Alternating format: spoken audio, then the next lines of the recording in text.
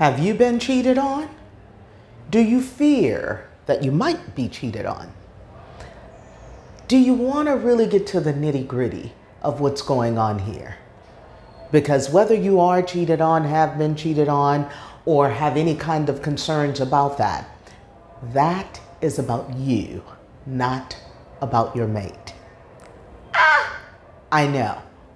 You thought I was about to talk to you about your mate because mine came home and told me that he was enjoying being flirted with. And it may shock you to hear that my response to him was, that's between you and God. They ain't got nothing to do with me, ultimately. But I allowed him to go through his process. Now, if you want to understand how that happens, then stick around. I got you. Hi, I'm Zara Green, and this is Live in Clarity. I do 3 things here. Help you to dismantle myths and belief systems that don't serve you anymore. In fact, they sabotage you and you don't know it. Recondition minds. And by doing that, you automatically get on your path to happy.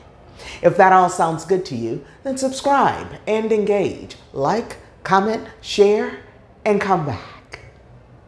Now let's get started. Now let me first say that I've done this married and divorce thing a few times.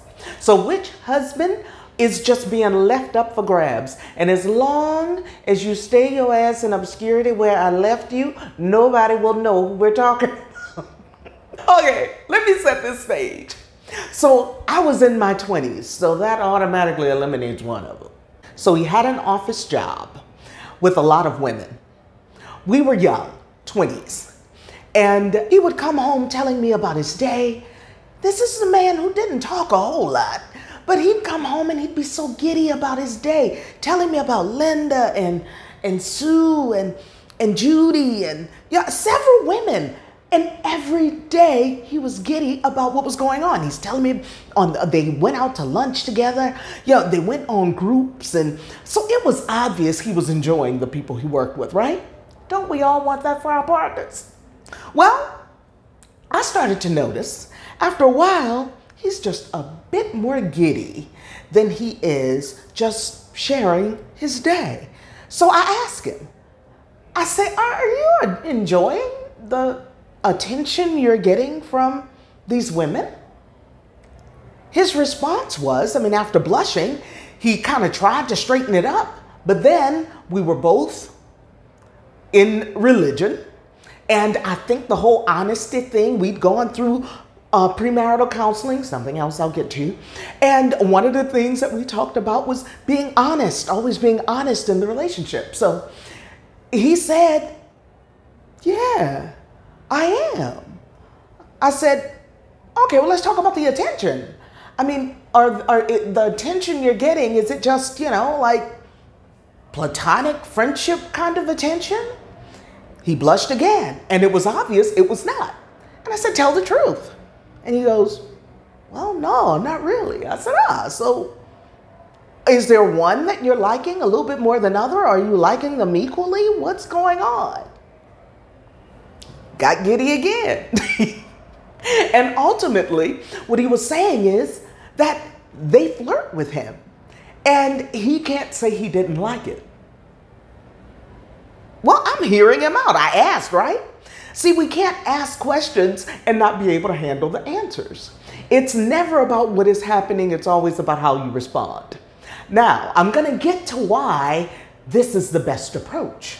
Too many of you get in your feelings and you never really get to the nitty-gritty of what's going on.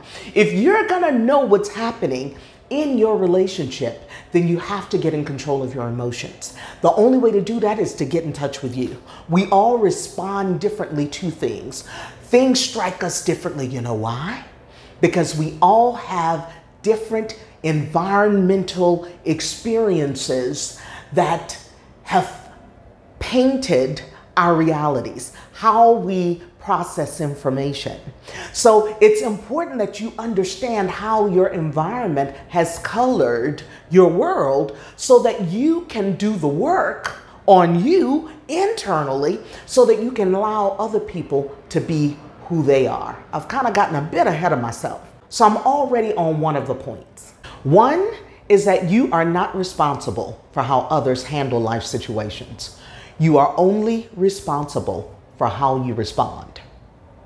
Others includes your significant others. Whether you are just dating, married, whatever, you are not responsible for how they handle life situations. He had never experienced that kind of attention before.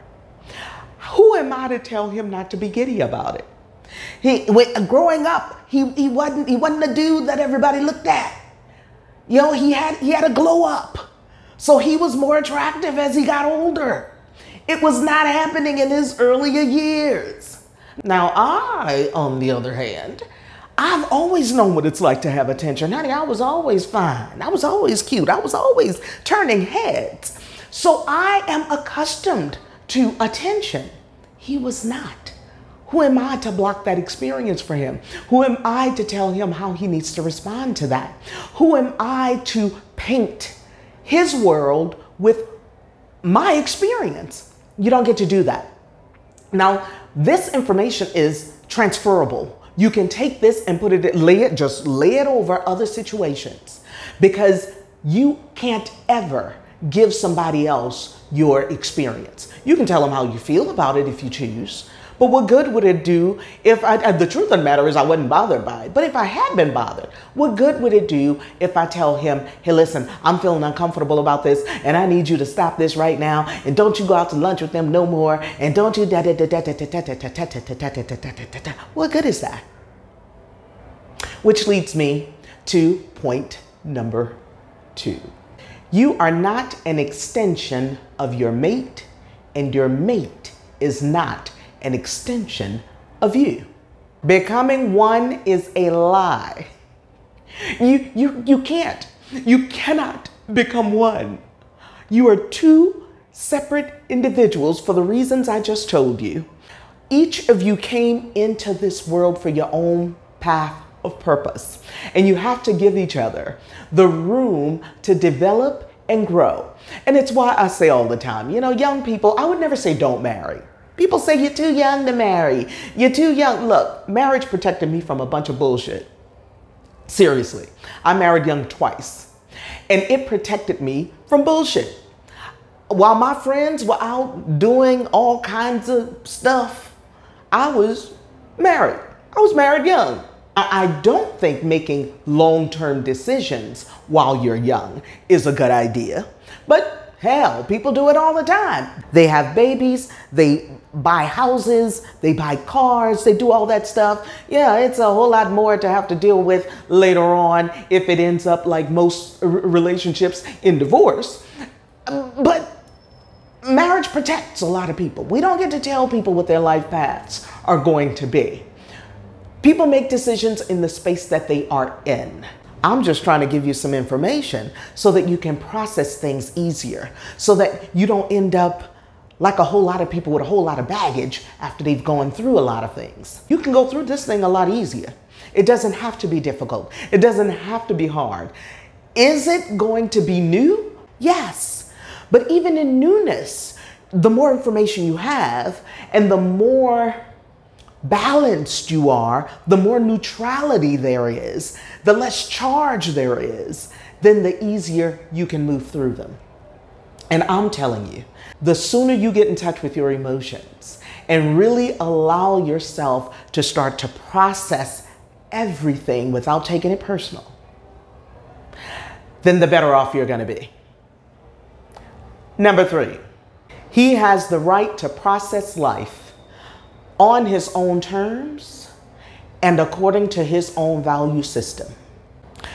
Now, I told you we had premarital counseling. A lot of what we talked about in premarital counseling had a lot to do with values. And let me tell you something. You can have the same values and still not be able to process things in the same way. We agreed that our value system said that we would stay true to each other for the rest of our lives. That's easy to say until situations show up to test just how valid that is for you. That doesn't mean your intentions weren't good. That doesn't mean he didn't mean it when he said it. That doesn't mean it's still not what he wanted while he was going through all that.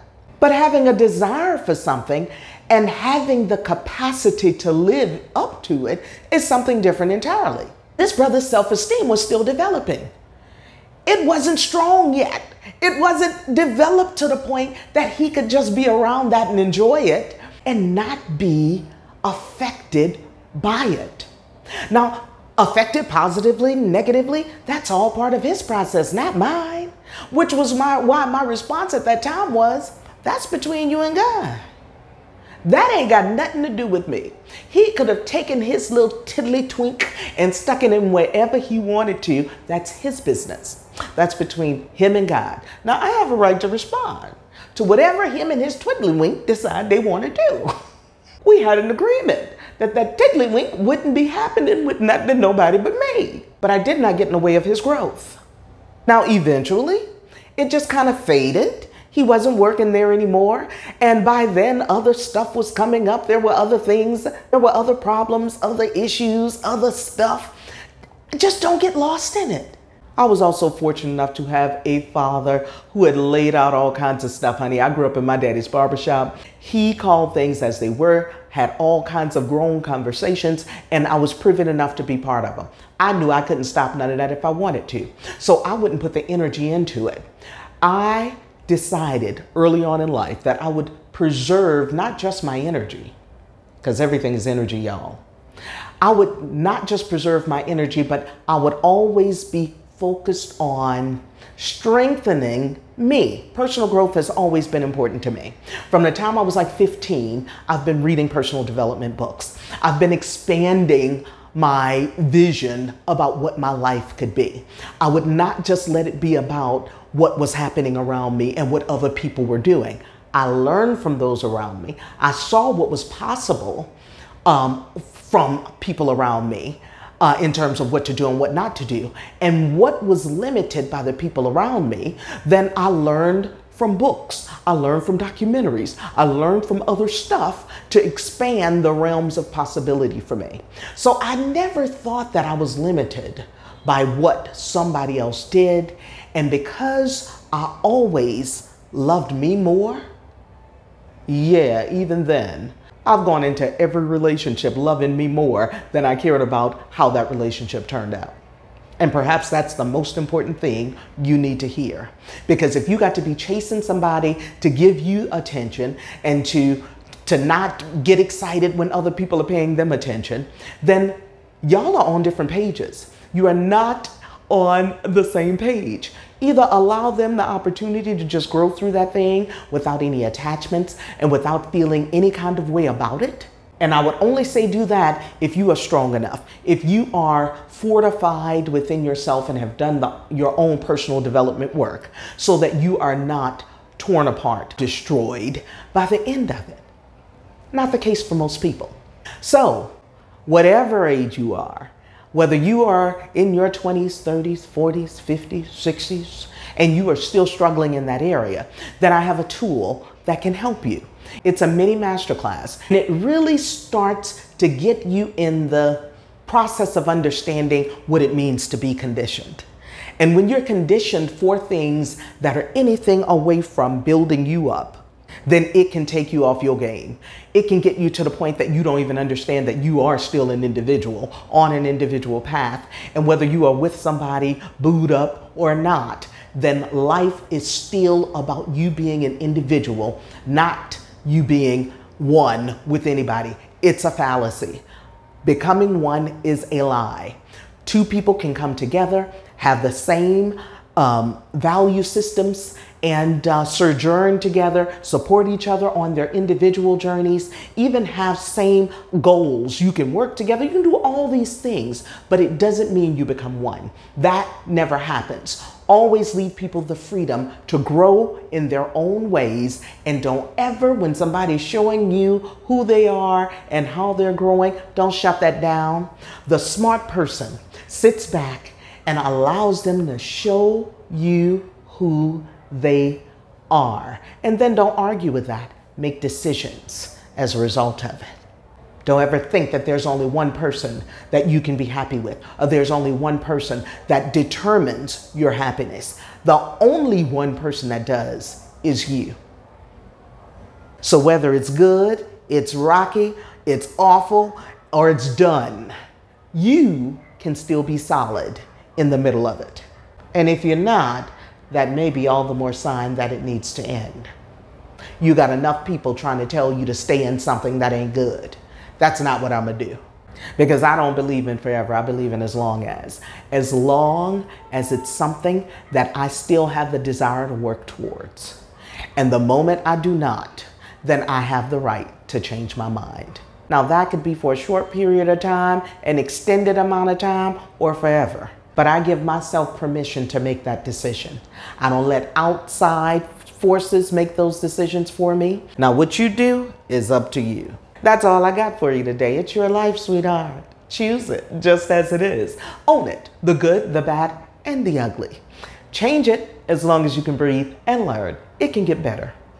From Medellin, Colombia, bye for now.